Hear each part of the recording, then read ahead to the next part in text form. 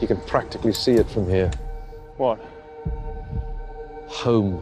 You know you're watching a Christopher Nolan film if there's a non-linear story. From the mind-bending Memento to the more subtly cryptic Interstellar, Nolan disorients his audiences with puzzles that build suspense and reward multiple viewings. Wait, whose subconscious are we going into exactly? Subjective point of view. We're immersed in the character's perspective, through everything from the camera as participant to a subjective story structure. We're often given only as much information as the characters get, entering into their limited perspective of the world. And with this information concealed from us, we're engaged and we're made into detectives. The underlying puzzle or mind teaser we're piecing together demonstrates Nolan's clear interest in philosophy and deeper questions of the nature of human existence. We get ambiguous endings, our questions intentionally unanswered. The purposeful lack of clarity comes from Nolan's desire to place us in his character's shoes, piecing together the truth with them. At the same time, Nolan himself claims to know the answer to each of his open-ended plots. He says that even if a film ends with ambiguity for the audience,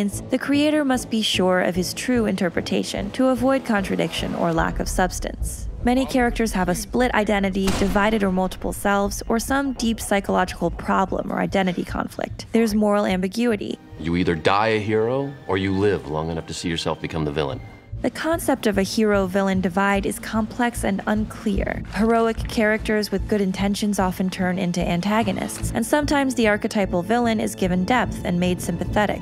Nolan often gives us a cruel world and questions how morality is to be maintained or measured in these muddy situations. Light, darkness, and contrast convey character growth, decay, and exploration. In Batman Begins, light represents truth, when Bruce Wayne uses a flashlight as he ventures into the dark Batcave to face his fears.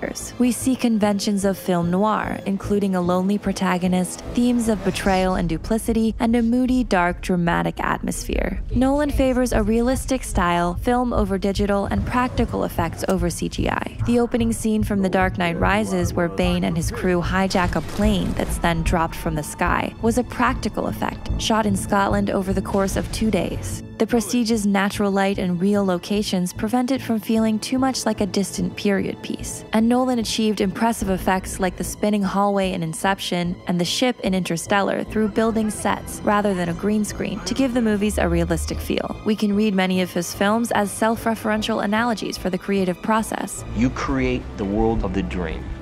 We bring the subject into that dream, and they fill it with their subconscious. Common themes that show up include revenge, anger, guilt, sacrifice, solitude, memory, and obsession. And he works time and again with cinematographer Wally Pfister, composer Hans Zimmer, writer Jonathan Nolan, his brother, co-producer Emma Thomas, his wife, and a number of familiar faces in front of the camera. Taking all these things together, we can gather that Nolan's worldview is always inquiring, looking deeper at the human condition, trusting in our deeper intuitions and subconscious, and challenging the knowledge we take for granted. Did you mean to shoot Hap? I don't know anymore. Starting from a simple-seeming premise and traditional action-adventure cinema entertainment, he draws us into asking larger, daunting questions, like can we trust our own minds? Is there an objective truth out there? And do we even want to accept that truth if we have the chance? You keep telling yourself what you know. But what do you believe? What do you feel?